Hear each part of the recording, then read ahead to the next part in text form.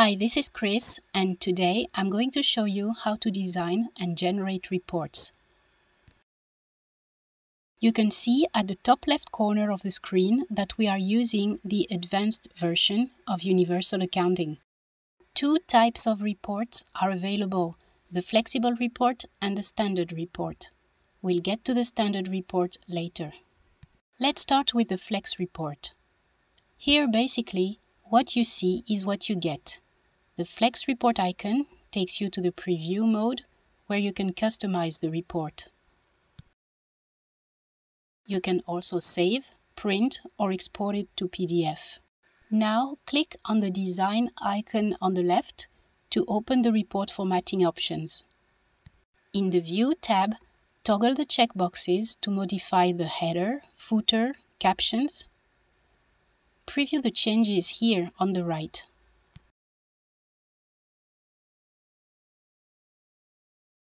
In the Behaviors tab, we check the box to expand the details provided in the report, and this modifies the report view in the background accordingly. In the Formatting tab, the look and feel of the report can be customized in different ways. In the Page Setup, you can select the document size, for example, and the portrait or landscape view.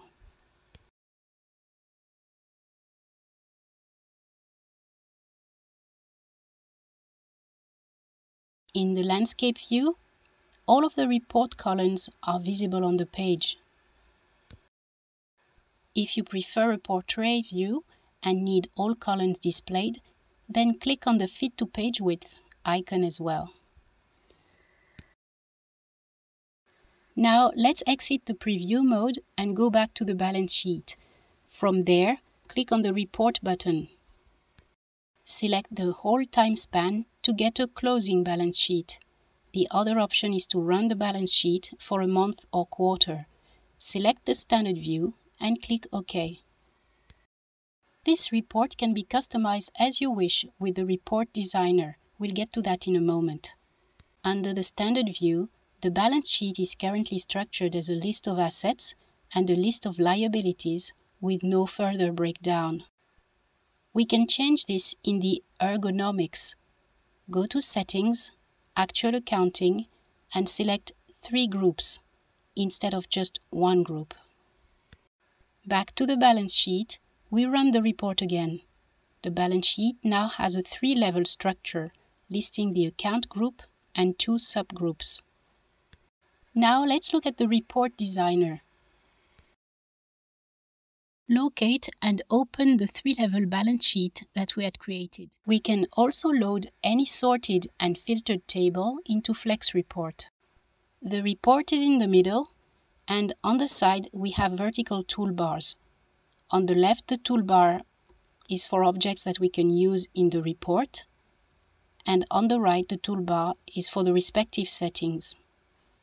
Now let's redesign the 3-level balance sheet. First, let's create a background for the title. We select a shape from the toolbar on the left and a color on the right. Right mouse click to access the menu for the shape and to move it backward. Click and drag the text box to center the title a little bit. Next, we modify the font type for some of the fields. Multiple fields can be selected by holding down the Shift key. Then open up the font line from the Object Inspector on the right, then the Style line. To activate the italic style, change its tag from false to true.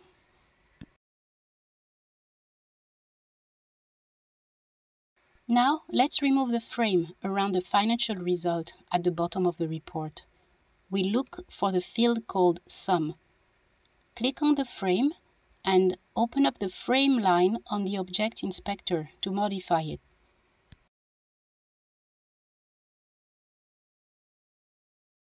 Finally, we click on Save As in the menu under File and add Individual to the file name. Now let's go back to the balance sheet and opt for the Report Design file. We select the template we just created and click OK. Voila, we now have the report in the format that we wanted. This is it for the report design function. Thank you for choosing IT Express.